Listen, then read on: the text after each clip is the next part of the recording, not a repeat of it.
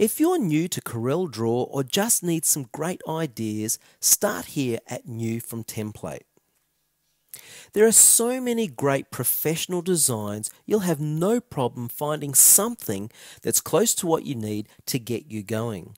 To increase the display of the little images there, just slide this slider to have a closer look. Bear in mind, you can choose options down the side here, which are basically categories. Choose a category and the images or the designs for that category will display. Well, what I'm going to do is choose all, and I'm going to type in the word sport because we want to do a sport style design. Now the system will search for everything relative to sport, and in our case, I'm going to choose this one. As soon as our template opens, we're ready to go. We can select any object on this template and begin to change it in any fashion. Select, click again, rotate, etc.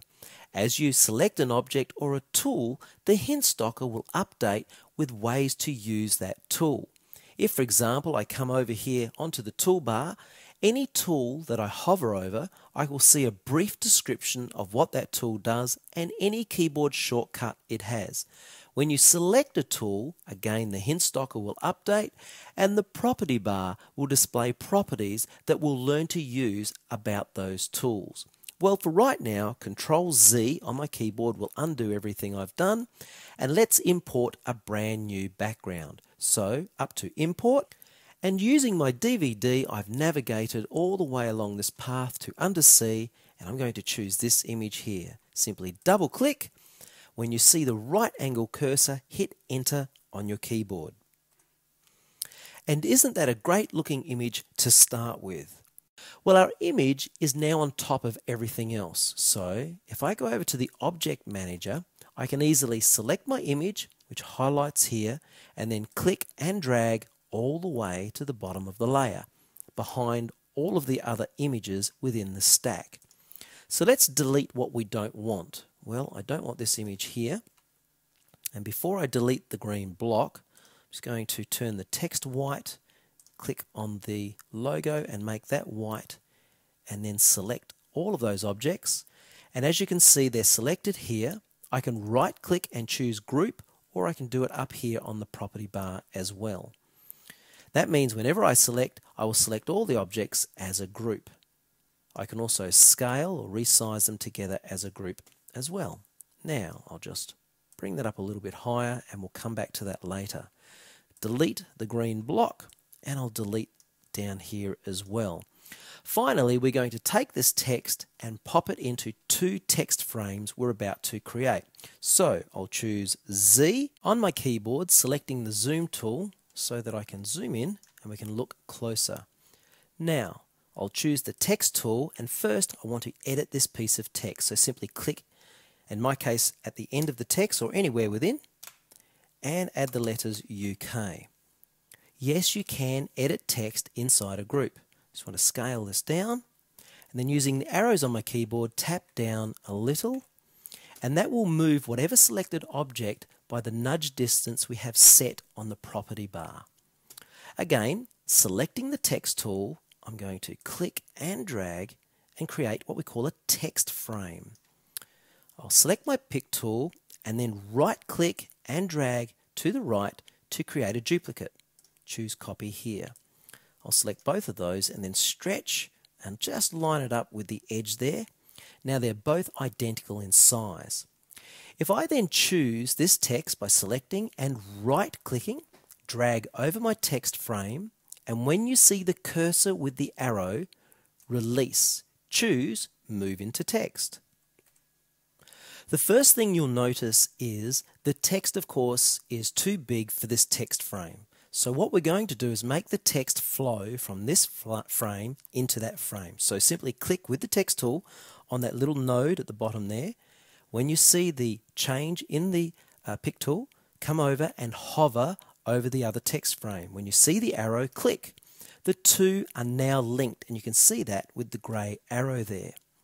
Well, what I want to do is full justify the text. So first of all, we'll click full justify. Click in the other frame and click full justify. Now, of course, the text still doesn't fit, so what we're going to do is come up to Text, down to Paragraph Text Frame and choose Fit Text to Frame. That automatically resizes the text to the right point size for those two frames.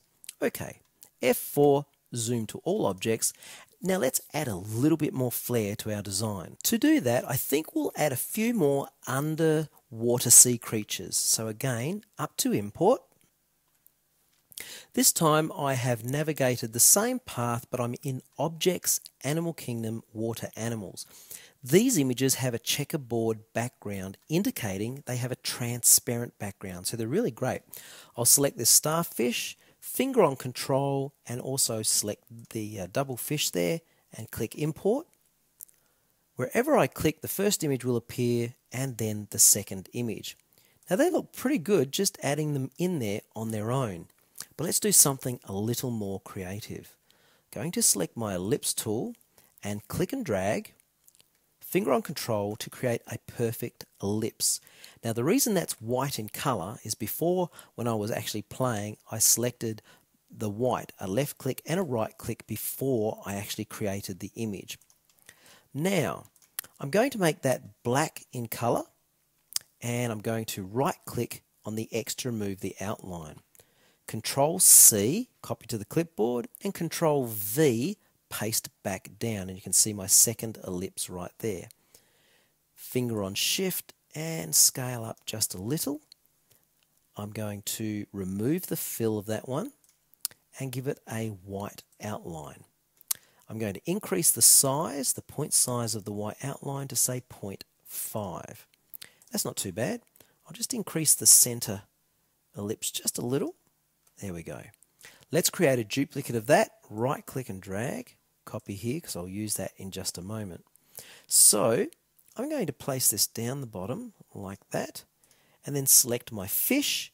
You can see my fish is below in the stacking order, so click and drag right up to the top of the layer and that'll place it on top of our ellipses there. Just scale up a little, make sure the fish fits real tight. Select all of that. Going to just pop it off the edge. Really creates a dynamic look when your image runs off the edge, and we'll crop that in just a moment. Now working with this image here, let's select the outline and we'll lower the thickness of that outside ellipse to say 0.25, and I'm going to shrink that down, bring it down here, maybe a little bit more. Grab my starfish, pop it over the top. Again, it needs to come up to the top of the layer, and I'll just shrink that down a little and select that, and I'll just pop it over the top there.